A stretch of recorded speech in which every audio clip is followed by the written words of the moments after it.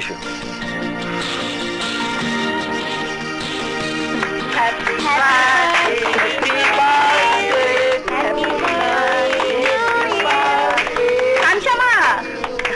কেকটা ভেতর থেকে কেটে রেডি করে নিয়ে এসো, যাও।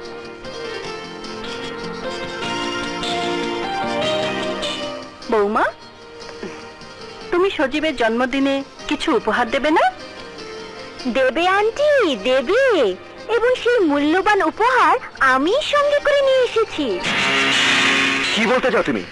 আমি বলতে চাই তোমার স্ত্রীর উপহারটার মধ্যে একটা নোংরা দুর্গন্ধ লুকিয়ে আছে। মুখ সামনে কথা বলবে রিটা। আমি মুখ সামলালেও তোমার স্ত্রীর কলঙ্ক ঢাকা পড়ে যাবে না? আমার স্ত্রী ফুলের মতো পবিত্র, তার কোনো কলঙ্ক থাকতে পারে না। তুই বোকার স্বর্গে বাস করছিস সজীব। তোর স্ত্রী শুধু কলঙ্কিনীই নয়, তোর স্ত্রী একটা দুশ্চরিত্রা। মা, মা চুপ কর। তোর ওই অপবিত্র মুখে আমি মা ডাক শুনতে চাই না।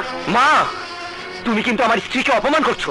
যে মেয়ে তোমার সরলতার সুযোগ নিয়ে তোমাকে ঠকিয়ে তোমার চোখে ধুলো দিয়ে পর পুরুষের সাথে প্রেম করে বেড়ায়, তার কোনো মান সম্মান থাকতে পারে না মিস্টার সজীব।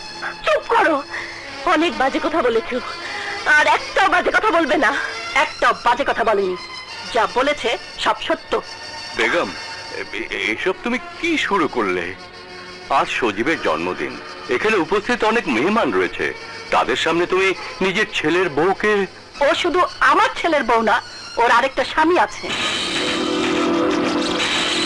মা, তুমি অনেক নাটক করেছো আমার ভাবিকে অপমান করার জন্য, আজ নতুন নাটক নাই বা করলে? কোনো নাটক আমি করিনি। আমি তোদের চোখের কালো চশমা খুলে দিতে চেয়েছিলাম, কিন্তু তোরা আমার কথা বিশ্বাস করিসনি। আজ আজ তোদেরকে আমি প্রমাণ দিয়ে দেব। ওর শুধু আরেক স্বামী আছে তাই না, ওর সন্তানও আছে। কি প্রমাণ আছে তোমার কাছে? বলো মা, কি প্রমাণ আছে তোমার কাছে যে আমার স্ত্রীর সন্তান আছে? জবাব দাও। জবাব আমি নিয়ে এসেছি। কালুর মা, কালুর মা, ভেতরে এসো।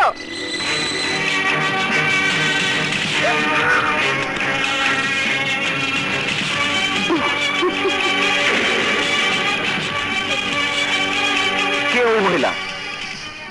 ও হচ্ছে কালুর মা, আর ওর কোলের এই বাচ্চা।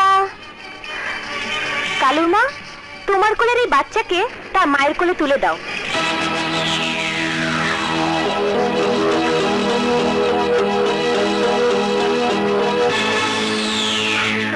আপনার কি সব ভেজাল আমি বুঝি না।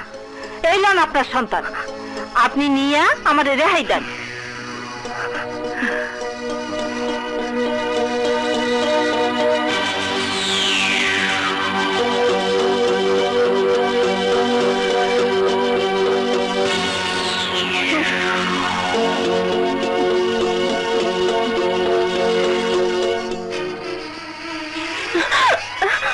বর্ষা, ওই মহিলা তার কোলে বাচ্চা দিয়ে তোমাকে বলল এই সন্তান তোমার। বলো, কার সন্তান এই বাচ্চা? বলো, এই শিশু কার সন্তান? অপরাধ যখন প্রকাশ হয়ে যায় তখন মুখে কোনো কথা থাকে না সজীব। বর্ষা, কথা বলো, তুমি জবাব দাও। বলো, বলো এই বাচ্চা তোমার নয়। বলো, ওরা যা বলছে সব নাটক, সব মিথ্যে। বলো বর্ষা, বলো, জবাব দাও। বর্ষার জবাব দেওয়ার কোনো ক্ষমতা নেই মিস্টার সজীব। মা আর যাই করুক, নিজের সন্তানকে কোনোদিন অস্বীকার করতে পারে না। মিথ্যে কথা, এই সন্তান বর্ষার নয়। বর্ষা, বর্ষা, তুমি চুপ করে আছো কেন? বলো, বলো এই সন্তান তোমার নয়। বলো বর্ষা, এই সন্তান তোমার নয়। বলো। ও আর কি বলবে বাবা, ধরা পড়ে এখন পাথর হয়ে গেছে, আর পাথরের মুখে কোনোদিন কথা ফুটে না। পাথরকেও কথা বলানো যায় মা। আমি ওর কথা বের করছি। সেদিন মেহমানদের সামনে আমাকে তুই থাপ্পড় মেরেছিলি, আজ সবার সামনে সেই থাপ্পড় আমি তোকে ফিরিয়ে দিচ্ছি।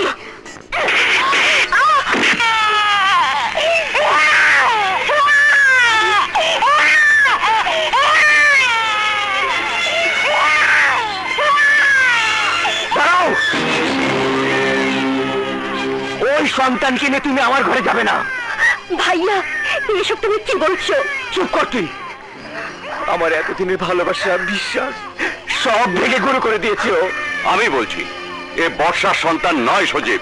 বাবা তাহলে ওকে উত্তর দিতে বলো, এই কার সন্তান ও বলুক। বৌমা তুমি সত্যি কথাটা খুলে বলো। আমি বলতে পারবো না বাবা। পাপ কি কেউ কোনোদিন স্বীকার করে? অস্বীকার করতে পারো তুমি? কাল ফোন পেয়ে তোমার প্রেমিকের কাছে যাওনি? কমলাপুর বস্তিতে গিয়ে কালুর মার কাছে শিশুকে পালার জন্য টাকা দিয়ে আসুনি? বলো বর্ষা, বলো, উত্তর দাও। না না না, আমি কোনো কথাই বলবো না। তাহলে আমি বলতে বাধ্য হচ্ছি, এই মুহূর্তে তুমি এই বাড়ি ছেড়ে চলে যাও।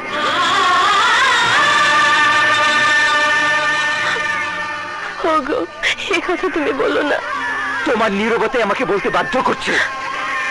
আমি একটা কলঙ্কি নির্দোষ ছেলে মেয়েকে নিয়ে সংসার করতে পারবো না।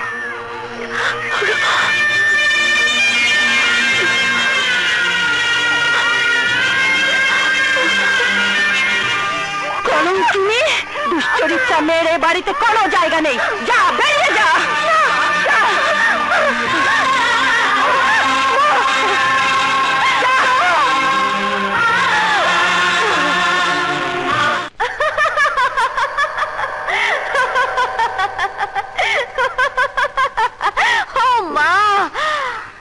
আমার থেকে বেশি খুশি আর কেউ নেই মা। আমি খুব খুশি মা, আমি খুব খুশি যে বর্ষা এসে আমার সজীবকে ভাসিয়ে নিয়ে যেতে চেয়েছিল, সেই বর্ষাকে আমি ভাসিয়ে দিয়েছি। চিরতরে সজীবের জীবন থেকে সরে গেছে বর্ষা। এবার এবার আমি হব সজীবের বউ। মা, আমার খুব খুশি লাগছে মা। এখন সজীবের সাথেই আমার বিয়ে হবে। সব পথ পরিষ্কার। না, পথ এখনো পরিষ্কার হয়নি। কি বলছো মা? ঠিকই বলছি।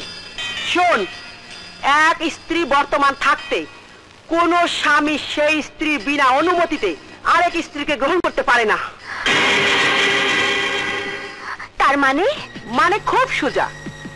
যতদিন পর্যন্ত না বর্ষা সজীবকে তালাক না দেয়, ততদিন সজীবের বিয়ে করা আইনসঙ্গত হবে না। কিন্তু মা। কোনো কিন্তু নেই। সজীবকে তোর বিয়ে করতে হলে বর্ষার কাছ থেকে তালাকনামা আনতে হবে, নইলে বিয়ের পর বর্ষা কেস করলে তোদের দুজনকেই জেল খাটতে হবে। না না মা, এ হতে পারে না। তীরে এসে আবার তরি ডুবতে পারে না। আমি বর্ষার কাছ থেকে তালাকনামা নিয়েই আসবো। বর্ষা তোকে কিছুতেই তালাকনামা দেবে না। দিবে মা, দিবে। সজীব, সজীব কোথায় যাচ্ছিস? মা, আমার ভালো লাগছে না, আমি একটু বাইরে যাচ্ছি। শোন, তুই মন খারাপ করিস না বাবা, আমি তোকে আবার বিয়ে করাবো। সর্বনাশের কথা। না মা, মানুষের জীবনে বিয়ে একবারই হয়, আর আমার সে বিয়ে হয়ে গেছে মা। আমি এ বিয়ে স্বীকার করি না। তোকে সোজা সরল পেয়ে তোর চোখে ধুলো দিয়ে বিয়ের নামে ছলনা করা হয়েছে তোর সাথে। আমি এবার তো সত্যি বিয়ে দেব। রিটার মার সাথে আমি আজই বিয়ের কথা। না মা, না, আমার কপালে বিয়ের সুখ লেখা নেই। আমি আর বিয়ে করতে পারবো না মা।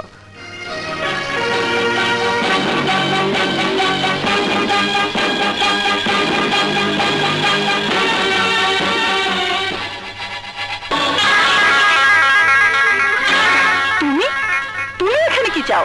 আমি আমার স্ত্রীর কাছে এসেছি। তোমার স্ত্রী? হ্যাঁ, আমার স্ত্রী। সজীব, এই সেই ছেলে যার সাথে বর্ষার অবৈধ সম্পর্ক। আমি নিজের চোখে দেখেছি ওকে নিয়ে এক ঘরে ঢুকে যেতে। এরই সন্তান ওই শিশুটা। হারামজাদা, তোর এত বড় সাহস, তুই আবার এ বাড়িতে এসেছিস? রাজু, তুমি? রবি, তোমার ভাবি আমাকে 1 মাস সময় দিয়েছিল। 1 মাস পার হয়ে গেছে। এখন আমি আর সহ্য করতে পারছি না। তুমি আমার সন্তানকে আমার কাছে ফিরিয়ে দাও রবি।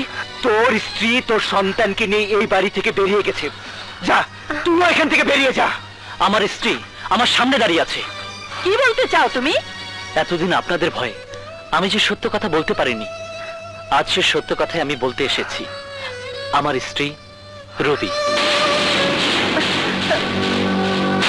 রবি, তুমি যদি তোমার বাবা মা ভাইয়ের কাছে আমার স্ত্রী পরিচয় দিতে ভয় পাও, তবে দিও না। আমি তোমাকে কোনো জোর করব না, কিন্তু তুমি আমার সন্তানকে আমার কাছে দিয়ে দাও। তোমার সন্তান? রবি, হ্যাঁ রবি, এসব কি বলছো? বল রবি, এসব কি সত্যি? রবি, রবি, তুমি বলেছিলে যেমন করেই হোক তুমি তোমার বাবা মাকে রাজি করাবে, কিন্তু 2 বছর হয়েছে তুমি কিছুই করতে পারোনি। 2 বছর? হ্যাঁ, যখন রবি চিটাগাং মেডিকেল কলেজে পড়তো এবং হোস্টেলে থাকতো তখন ওর সাথে আমার ভালোবাসা হয়। আমরা লুকিয়ে বিয়ে করি। 1 বছর পরে রবির কোল জুড়ে আমাদের সন্তান জন্ম নেয়। আমি ওকে অনেকবার বলেছি আমাদের বিয়ের কথা জানাতে, কিন্তু ওর পড়াশোনা শেষ হয়নি, তাই আপনারা রাজি হবেন না বলে রবি জানায়নি। রবি, আমার চোখের দিকে তাকিয়ে বল, ও যা বলছে সব সত্যি? হ্যাঁ সত্যি বাবা। তাহলে তোর সন্তান কোথায়? ভাবির কোলে যে সন্তান নিয়ে বাড়ি ছেড়ে চলে গেছে সেই সন্তান আমার। আমার সন্তানকে কালুর মার কাছে পালতে দিয়েছিলাম। ভাবি সবকিছু জেনে গিয়েছিল এবং দায়িত্ব নিয়েছিল, তাই সে কালুর মাকে মাসে মাসে টাকা দিয়ে আসতো আর বলেছিল সময় মতো তোমাদের সবকিছু বলে সে সব সমাধান করবে। কিন্তু ভাবি সে সুযোগ পেল না। মানার কলঙ্কের বোঝা ঘাড়ে চাপিয়ে দিয়ে এই বাড়ি থেকে তোমাদেরকে তাড়িয়ে দিয়েছে। তাহলে কেন বর্ষা কথা প্রকাশ করেনি? কেন বলেছে ওই সন্তান তার? আমি ভাবিকে কসম দিয়েছিলাম, তাই সে বলেনি।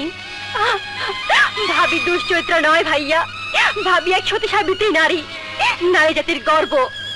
এক নারী হয়ে আরেক নারীর সম্মান রক্ষা করে কলঙ্কের বোঝা মাথায় নিয়ে নীরবে চলে গেছে। হে আল্লাহ, এসব আমি কি শুনছি, এসব আমি কি শুনছি? বলো মা, বলো বর্ষা দুশ্চরিত্রা, এখন কেন বলছো না বর্ষা কলঙ্কিনী? মা, যে বংশ মর্যাদা নিয়ে তুমি অহংকার করতে, আজ কোথায় তোমার সে অহংকার? কোথায় তোমার মান সম্মান? একটা নিষ্পাপ মেয়েকে কলঙ্কের অপবাদ দিয়ে তাড়িয়ে দিতে তোমার বাড়ির মান সম্মানের দেয়ালে কি একটু ফাটল ধরেনি?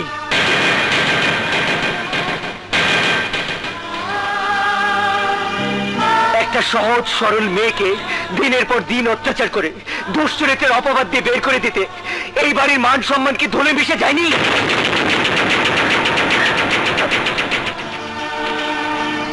মা, তোমার নিজের বিবেককে একবার জিজ্ঞেস করো।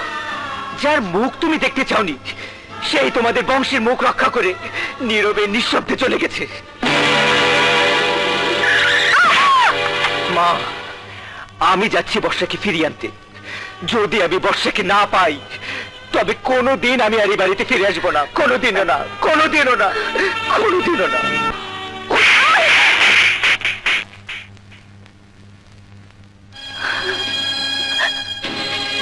শোনো সালমা, বাবা মার স্নেহ মমতা ছেড়ে মেয়েরা শ্বশুর বাড়িতে শ্বশুর শাশুড়ি নামক এক নতুন বাবা মার কাছে আসে এক নতুন স্বপ্ন নিয়ে। বাবা মাকে ছেড়ে আসার দুঃখ শাশুড়ির ভালোবাসায় ভুলে যাবে, অথচ তুমি ভালোবাসা তো দূরের কথা, বৌমা আসার পর থেকে ওর জীবনটাকে বিষিয়ে দিয়েছিলে। বউ শাশুড়ির সম্পর্ক হবে মা আর মেয়ের মতো।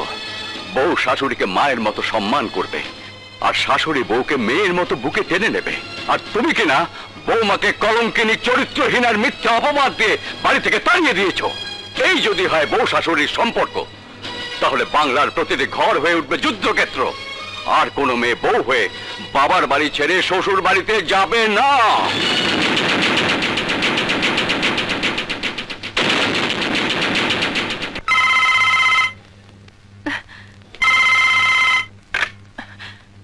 হ্যালো,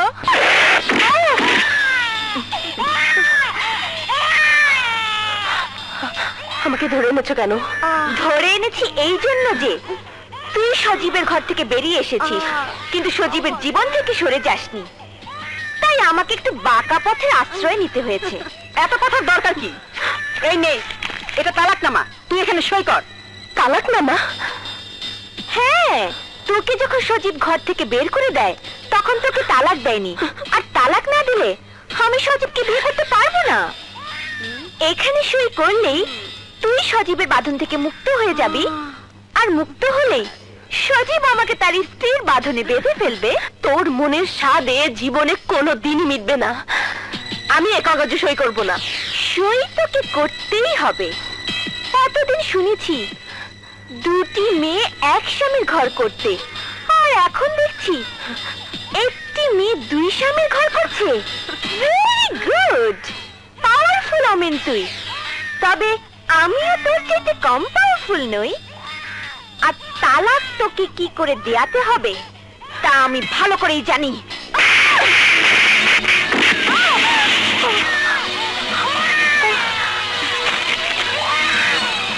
সই কর, সই কর। আমি সই করব না। সই কর বলছি, বললাম তো সই কর। সই কর বলছি,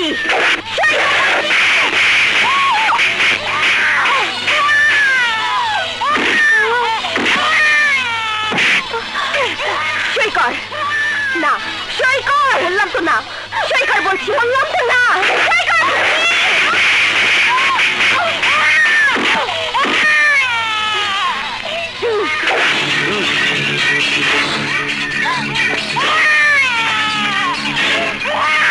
এখন তোকে আমি না না না, ওকে মারিস না। ওকে মারলে সই করবে কে? তার চেয়ে বরং ওর বাচ্চাটাকে মেরে ফেল, তাহলে ওর শিক্ষা হবে। ঠিক বলেছো মা, মায়ের ব্যথায় বাচ্চা কাঁদে না, কিন্তু বাচ্চার ব্যথায় মা ঠিকই কাঁদবে।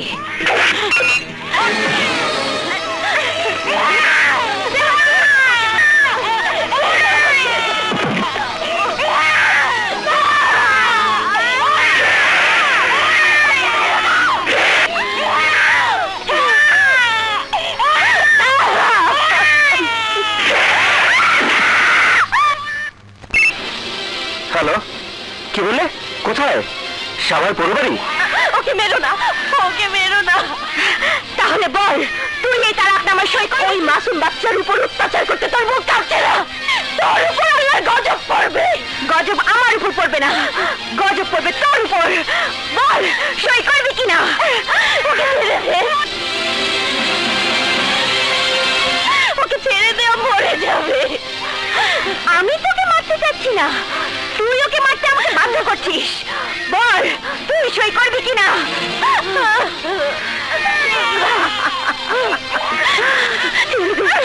ছেড়ে দে ওকে, আমি সই করবো। আমি সই করবো, আমি সই করবো, আমি সই করবো।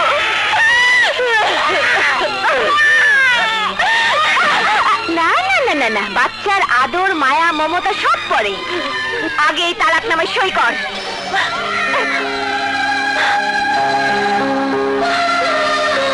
আমাকে তুমি মাফ করে দিও।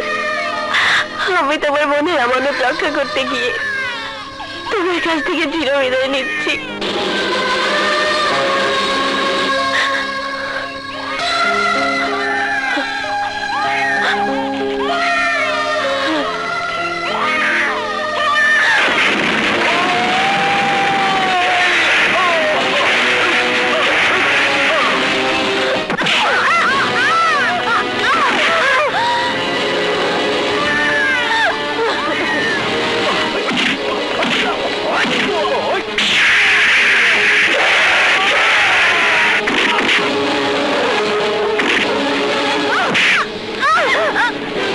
মুখ থেকে যতটুকু রক্ত ছড়িয়েছিস, ঠিক ততটুকু রক্ত আমি তোর মুখ থেকে পড়াবো।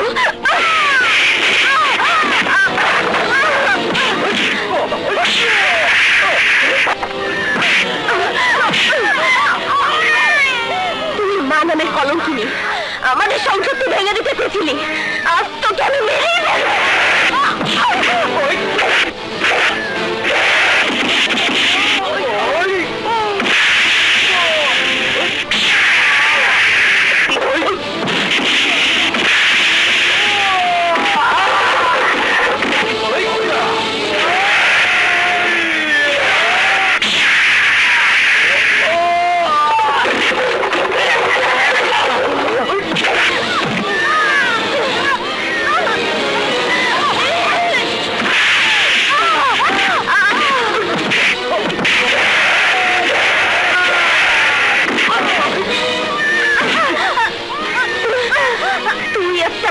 বাচ্চার বুকে পা পিষে মেরে ফেলতে চেয়েছিলি, এখন তুই বোঝ এর যন্ত্রণা কত।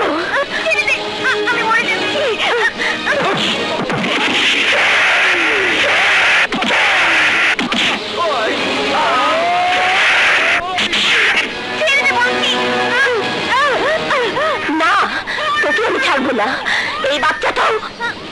মরে যাচ্ছিল, তুই ওকে ছাড়িসনি। যে যন্ত্রণা তুই শিশুর বুকে দিয়েছিস, সেই যন্ত্রণা আমি তোকে তিল তিল করে ফিরে দেব।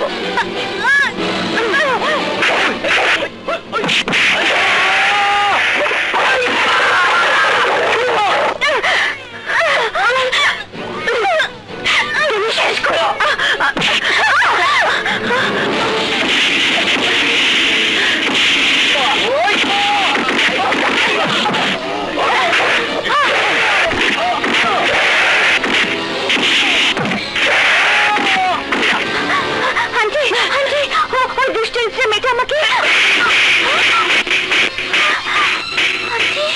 দুশ্চরিত্রা বর্ষা না, দুশ্চরিত্রা তোরা। তোরা মানুষের বিবেককে টাকা দিয়ে কিনে নষ্ট করে দিতে চাস। তোরা একটা সোনার সংসারকে লোভ দেখিয়ে উজাড় করে দিতে চেয়েছিলি। তোদের মতো দুশ্চরিত্রা আর কেউ নেই। তুই এসব কি বলছিস? তুই কি মাথা খারাপ হয়ে গেছে? না, এতদিন আমার মাথা খারাপ ছিল, এখন আমার মাথা ঠিক হয়ে গেছে। আমার লক্ষ্মী বৌমাকে তোদের কথায় আমি অনেক অত্যাচার করেছি। আজ সে অত্যাচারের জবাব তোদেরকে দিতে হবে।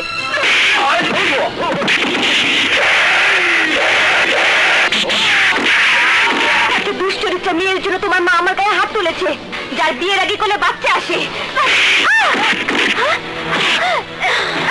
ওই বাচ্চা আমার। ওই বাচ্চা তোমার? হ্যাঁ, আমার বাচ্চা। আর রাজুই হচ্ছে আমার স্বামী। আমার বাচ্চাকে ভাবির বাচ্চার নাম দিয়ে ভাবিকে ঘর ছাড়া করতে চেয়েছিলে, কিন্তু পারোনি। মিথ্যে কথা।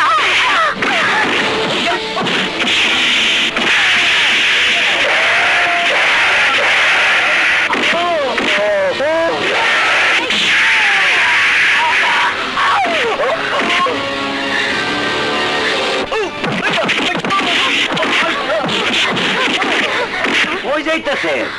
হায় হায় কইবেন না। হায় হায়, এই যে পুলিশ বাইরে আয় পড়ছে, এইবার আপনাকে জায়গা মতো নিয়া হায় হায় করাইবো। দারোগা সাহেব, এরা আমার নাতি আর বৌমাকে মেরে ফেলতে চেয়েছিল, এদের অ্যারেস্ট করুন। এই, এদের সবাইকে অ্যারেস্ট করো।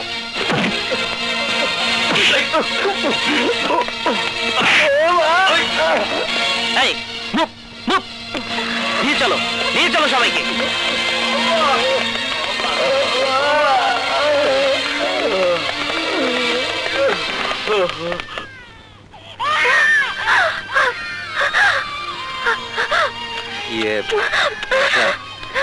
আমি তোমাকে না জেনে ভুল বুঝেছিলাম, তুমি আমাকে ক্ষমা করে দাও প্লিজ। না না, ও কথা বলে তুমি আমাকে ছোট করো না।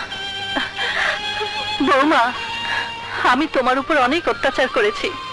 আসলে লোভ আমার মনটাকে নষ্ট করে দিয়েছিল। তুমি আমাকে মাফ করে দাও। কি করছেন আপনি? আপনার স্থান তো আমার পায়ে না, আমার মাথায়। আপনি আমার শাশুড়ি, আমার মা। মায়ের আশীর্বাদ যদি সন্তানের মাথার উপর না থাকে, তবে সেই সংসার কোনো দিনই সুখের হয় না মা। ভাবি, আমাদের জন্য তোমাকে এত অত্যাচার সইতে হয়েছে। না, আজ তোমরা যে মিলেছ, এতেই আমার সব কষ্ট শেষ হয়ে গেছে। তোমরা সুখে থাকলে আমার চেয়ে বেশি শান্তি আর কেউ পাবে না মা। আমাকে দাও মা। ভাবি সাহেবা, রুবি আপার তো রাজু ভাইয়ের লগে মিল হয়েছে, আর সজীব ভাইয়ের লগে আপনার মিল হয়েছে। আমার একটু মসজিদের লগে মিলাই দিবেন না ভাবি? শর্মিকা, সাহেবে দিদি সাহেবে সবাই আছে। হ্যাঁ, মগজে ব্যবস্থা করে দিবই। আমরা নই, আমরা নই, এখন থেকে এই সংসার দেখবে আমার বৌমা। বাবা